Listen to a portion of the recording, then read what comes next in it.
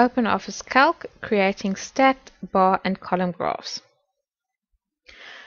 Okay, so here we've got the percentage of sales for a few individuals. It shows the percentage of sales in the first half of the year as well as the second half of the year. Okay, so I'm going to highlight their surnames as well as the percentage of goods sold. And then I'm going to insert a stacked bar graph. So usually when you want to depict percentages, a pie chart is the best kind of graph to use.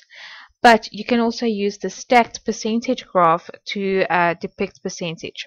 Okay, so highlight your information first, then select Insert and select Chart.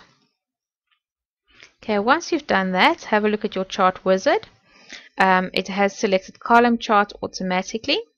And then you've got two types. You've got stacked and you've got your percentage stack. So that's the one I'm interested in, percent stack.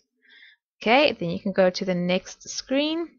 You can select your data range, although that's something you should do before you insert your charts, just to make things easier. So that has already been highlighted. Okay, there's your data series.